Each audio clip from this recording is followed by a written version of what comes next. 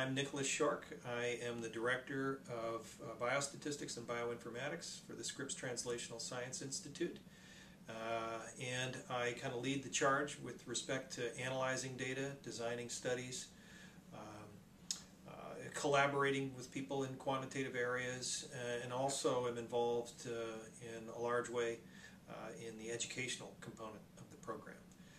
So why is quantitative science important to genetics and genomics? Well, it turns out that most genetic and genomic technologies generate more data than we know what to do with, so it's important to have efficient and powerful statistical methods to try to draw reliable inferences from all that data. Another area that we focus on is in the design of studies, trying to make studies more efficient so we can actually save money.